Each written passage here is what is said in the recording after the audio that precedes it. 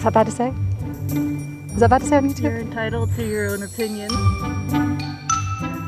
We're now getting on a bus to get up to Machu Picchu. Welcome to Peru. We are now on our way to Machu Picchu. Now, I wasn't going to actually go here because it's kind of hard to get to and it's pretty expensive. And I want to show you guys whether it's worth it or not. I mean, it is a 7 wonder of the world, so I'm sure the views are worth it, but it's also very expensive. So you know how I like to budget travel. We'll see if it's worth it. We are on the Vista Dome Peru rail right now. It goes along the river, so it's a very pretty ride up. We took a 2-hour bus ride from Cusco to get here, and now we're going to take a train ride, and then we have to take another bus.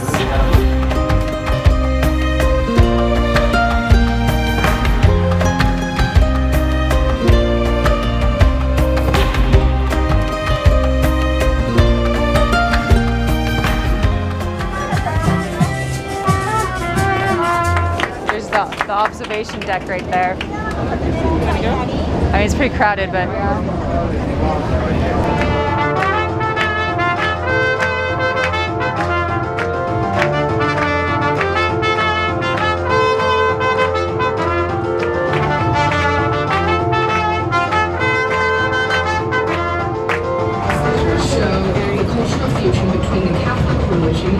so we are in our car now, and there's a lot of entertainment going on, as you can see, and there's also an observation deck where you can like go out Indiana Jones style.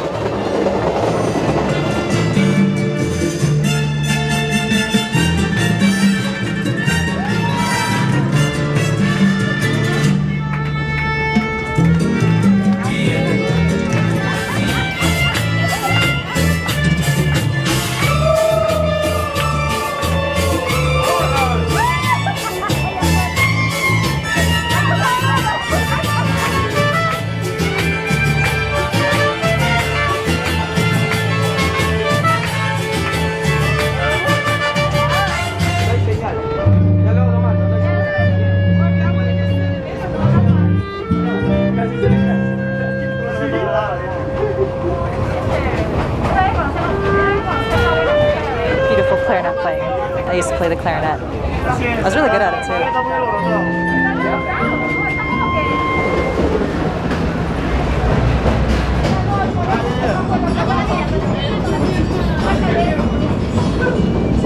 No problem.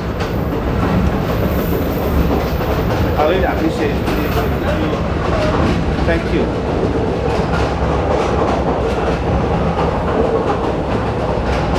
Arriving to the final destination. So we are off the train now in Agua Caliente, and we're going to get a bus from here to Machu Picchu, but we don't have a time slot there until 11, so the buses leave every 5 minutes from here.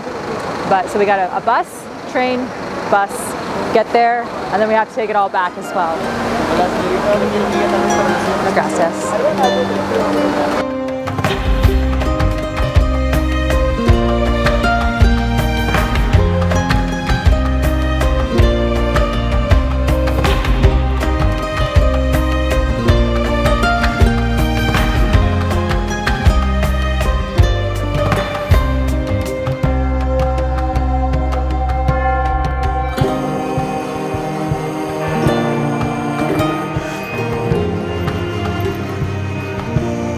So we're in the final bus now to Machu Picchu.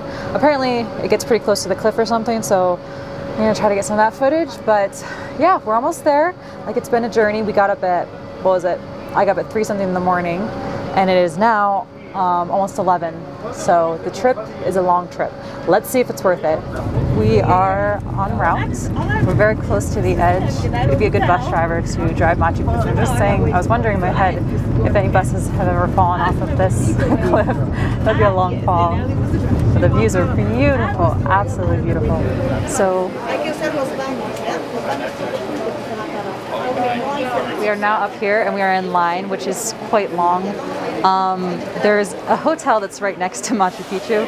It's $1,000 a night for anybody who wants to know how much a hotel right basically on Machu Picchu is $1,000. But we're moving along. We're almost there.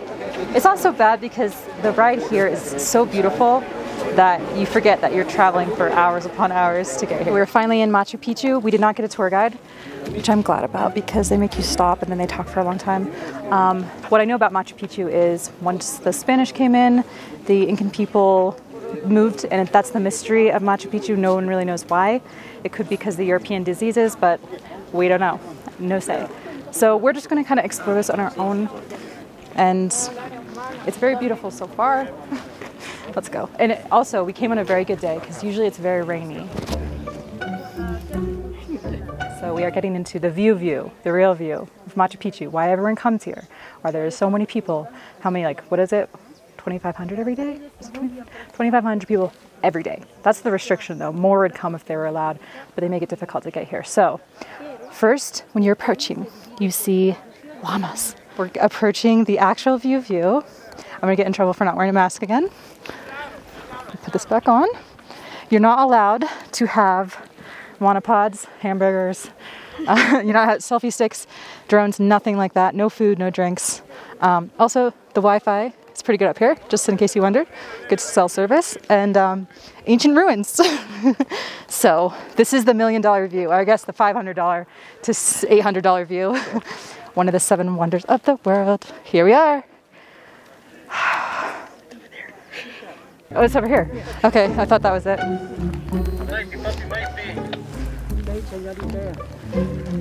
Okay, to be honest, I'm annoyed. Not because the views aren't great, because they are. Of course they are. It's the 7 wonder of the world. It's because of all the restrictions, all the people, all the everything that makes it a bit more unenjoyable. It's very structured. You're not allowed to really, and I understand why they're protecting it, but because it's such a large tourist destination, for me, I'm not allowed to have video cameras here either, by the way, so we're doing this in secret. For me, for me, it's not worth it. I know that's a bold statement. It's beautiful. But if I was to see it logistically for myself, I don't think it would be worth it.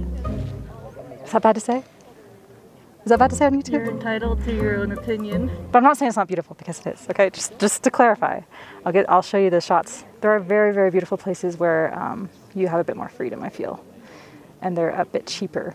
It's just the cost and time to get here. That's my view so far. Maybe it'll change. Let's go. These are the boundaries, only right here. Can only be here. Most things are closed off too. A lot of paths are closed off. We're gonna go down into here.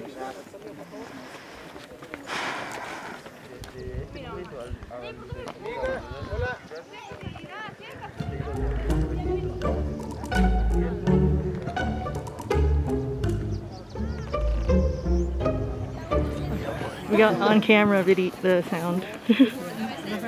Tough. Tough.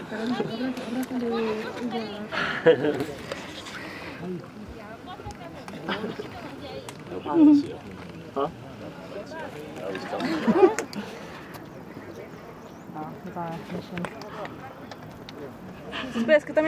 Sorry, you look very angry.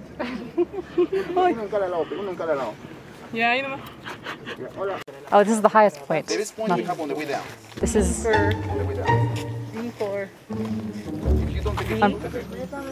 Cuando la gente dice cuando viene acá a Machu Picchu.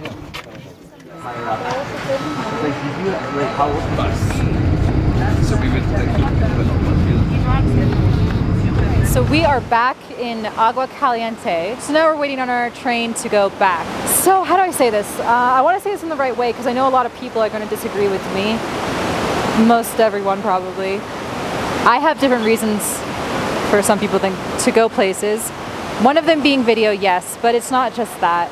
I don't like to go to a lot of very heavily touristy places because of there's a lot of people, there's a lot of lines, there's a lot of rules, there's restrictions, things like that.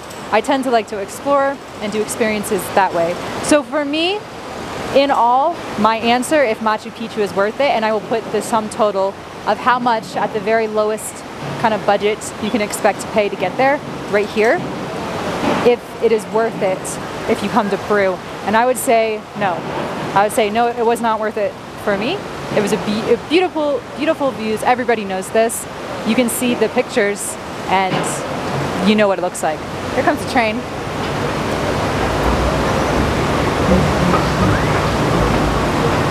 Oh God! Sorry, that was loud. Anyways.